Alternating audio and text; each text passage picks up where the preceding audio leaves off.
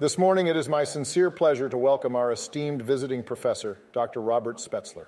Thank you.